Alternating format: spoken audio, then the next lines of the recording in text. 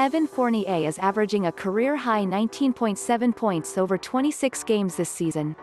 The Orlando Magic have agreed to send guard Evan Fournier to the Boston Celtics, according to a report from Adrian Wojnarowski of ESPN and Shams Charania of The Athletic.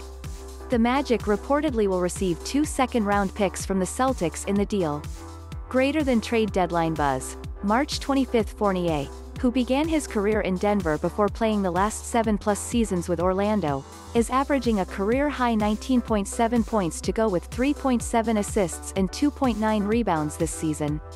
The Celtics, 21-23, are currently the 8th seed in the Eastern Conference standings.